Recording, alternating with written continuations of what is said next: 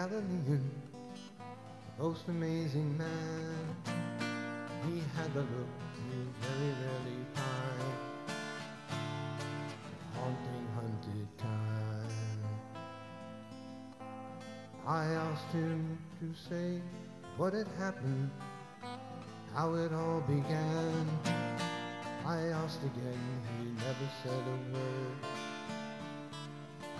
as if he hadn't heard.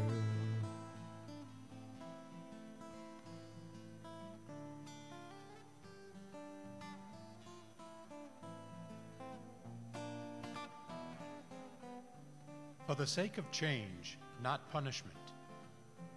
In the opening oracle of Isaiah, the prophet calls the religious establishment in Jerusalem Sodom and Gomorrah, and commands them to seek social justice instead of their own advancement.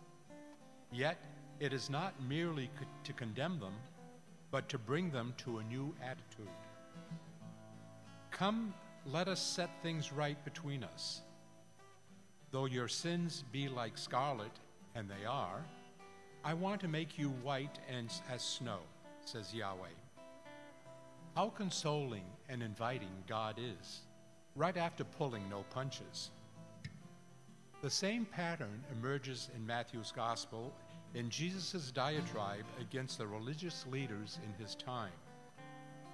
Nothing any of us could say today would match Jesus' anger and judgment on hypocrisy and spiritual leadership and self-serving religious authority.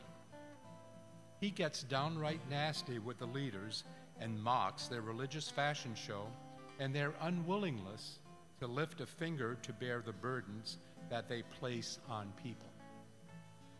He seems to be against all titles that make them think they are higher or better than others. All lessons we could still learn today. I guess things never change. Yet, he ends by calling them to humility and promising them that God will do the exalting. They do not need to worry about any climbing, self-promoting, or career advancement themselves.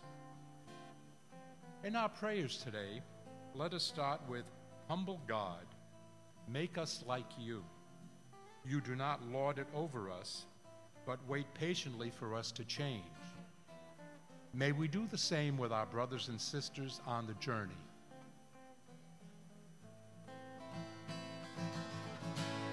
And next, the room was full of wild and angry men. They seemed to hate this man. They fell on him and then disappeared again. And I saw thousands of millions vying for this man. And then I heard them mentioning my name, leading